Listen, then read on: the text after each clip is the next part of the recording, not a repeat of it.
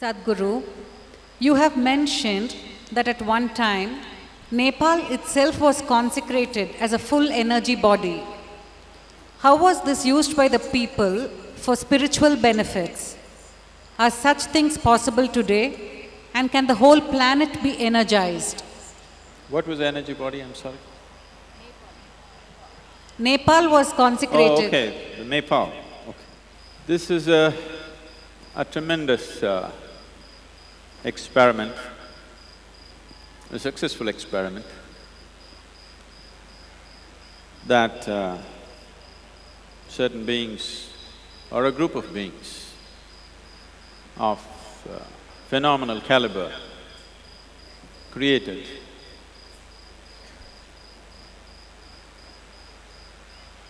A certain part of Nepal, not the whole country as it is because it used to be many kingdoms at one time, a certain part of Nepal was made into a spiritual body by itself, establishing shrines at key points with all the necessary ingredients to build a body. A body means the body that you have right now, the physical body, is an accumulation of food. But to convert food into flesh and bone, to be able to convert a piece of bread or a vegetable or a fruit or whatever else you consume into human body, there is an energy system, there's an energy body.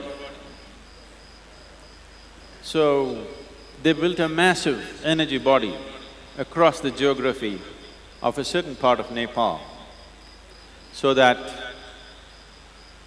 the whole population can live in a consecrated space. This dream of wanting every human being and every creature that walks or crawls to live in a consecrated space is the dream of every enlightened being. Similar things have been attempted in Tamil Nadu and in the southern parts of India. Similar things were attempted in various parts of North India, but most of it has been destroyed due to invasions. Southern India is, I would say, more intact that way. This is a dream of every enlightened being because it does not matter how many teachings you give, how many practices you give, how many methods you impart to people. Unless you create a womb where people can naturally rejuvenate and grow, for the common populace to be able to do sadhana by themselves, beyond the natural forces and go beyond their physicality and attain to their highest. It is not impossible, it is very much possible, but unfortunately most people would not do it because they tend to go with the natural forces around them. So creating an energy body, creating a consecrated space in such a way that the very atmosphere around you is constantly instigating you to go beyond your physicality. This has always been the aim. You will see the whole of Tamil Nadu is full of this. Magnificent temples were built. People who built these temples, they themselves lived in small hutments, but they built such fabulous temples because they realized that living in a consecrated space is more important than living in a comfortable home.